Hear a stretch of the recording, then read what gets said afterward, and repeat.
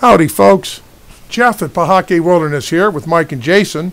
We're going to show you how to set up your A-frame visor on your A-frame trailer. Once you have the roof raised, you want to go ahead and lower that sidewall, and you want to wipe the top edge of the sidewall thoroughly, as you see Jason doing here, and then locate your Velcro strips, peel the backing off, and begin to insert those along the top edge of the wall. They are pre-measured in length, so all you have to do is start at the peak and continue installing it along that top edge for the full length of the Velcro. Once you have it fully in place, go ahead and give it a good rub down to make sure the adhesive has taken hold to the aluminum rail, and then go ahead and repeat that procedure on the other side of the roof. Once you have those Velcro strips in place, and this is a one-time installation, you won't have to do that again, go ahead and pull the visor out, locate the peak of the visor as Jason is doing here, and simply insert it onto that Velcro strip that you've just installed onto your wall. Do that on both sides from the peak down. Make sure it's installed nice and tight along that edge. And once you've got it completely in place, you can go ahead and stand the wall up. Once you've got the wall locked in place, go ahead and grab the long fiberglass pole as Jason is doing here and begin inserting it into the pole sleeve.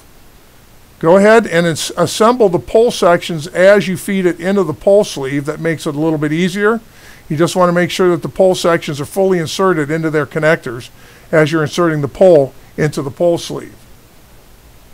As you complete this step of the process, you'll see the visor beginning to take shape. The last step in this process is inserting the end of the pole into the remainder of the pole pocket, which is a big open Velcro sleeve, which you just pop the pole into, close that Velcro, and your visor is in place and freestanding, and you're ready now to insert the awning poles and attach the guy lines.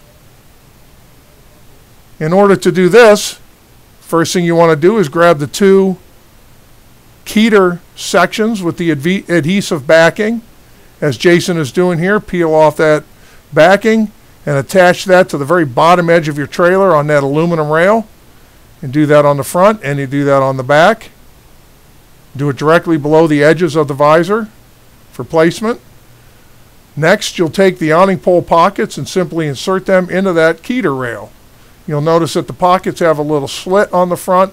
That makes it a little bit easier to insert the awning poles into those pockets. Take the awning pole, insert the bottom end of the pocket, loosen the screw, extend it out, and engage the tip of the pole into the grommet on the webbing on the visor and tighten the pole in place. Next, release the guy line, pull it down, insert it into that Keter rail, and then snug that thing up. Repeat that procedure on the other side. The guy lines only need to be snug enough to hold the visor firmly in place against the awning poles, as Jason is doing here, inserting that last guy line, snugging it down. Now your visor is in place, held firmly in place. PahaQue